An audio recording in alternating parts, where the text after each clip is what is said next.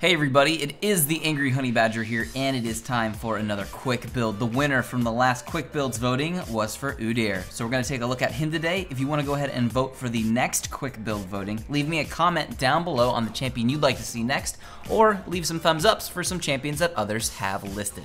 As for Udyr's abilities, alright, so things get complicated right off the bat with Udyr. We're going to be talking about jungle Udyr first off, and second off, everybody likes to play him incredibly different, so I'm going to go ahead and give you my recommendations. At level 1, put a point into your Phoenix stance. That is my personal go-to for him.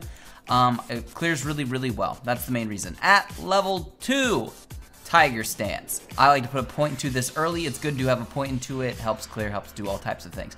At level 3, depending on ganking, but we're probably still farming, turtle stance. Put a point into that. Very good. Obviously, health, mana, fun, and the shield. Level 4, bear stance.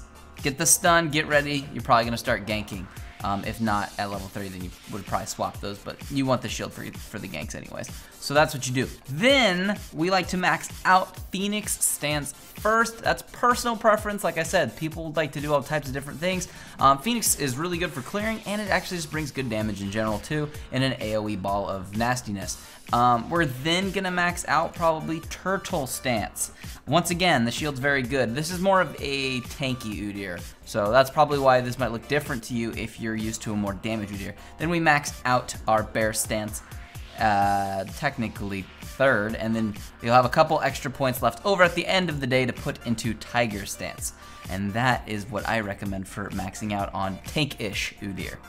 As for the rune page, what I do here is I take attack damage marks, I take armor seals, I take magic resist glyphs. You can take these scaling if you like them that way, and then movement speed quintessences. Another type of quintessence that is good on Udyr is attack speed quintessences. You can take those as well. And for the masteries page, it's 21-9-0, 21 in the offense, 9 in the defense. Pretty standard stuff. Some people like to take the utility to get to the runic affinity. You can do that if you want to, but I like it this way. As for the items that I take when I play as Udyr, starting off, obviously Hunter's Machete, couple health pots, and the Warding Totem. My early trips back, I like to pick up the Trailblazer, helps for clearing super fast. Like I said, we're not worried about maxing our attack speed. We go with the AoE on Phoenix, so we take the Trailblazer and Devourer enchantment. Stalkers isn't terrible on him either. It's a decent one. You can do that if you want to do that. And then the early phase, really helpful, and our start of our boots. The next things we like to buy is, of course, the Trinity Force. This is your main damage item that you will pick up. And then, of course, the Merc Treads seem to be a good pick, because then as the game goes on and you get your core build will look a little bit like this. We have those first 3 items lined up, and then we transition into tank, which will revolve around the Randuin's Omen and the Spirit Visage. Both of these work really well to get him a lot of health, good resists, and the Spirit Visage teams up really well with his kit in general. And then for our final items, there's lots of choices actually for Udyr. It really depends on which way you like to go. Like I said, I like to build a little bit more beefy. With the procs of Triforce and just his kit, he seems to do good damage anyways, let alone you do have Devour enchantment.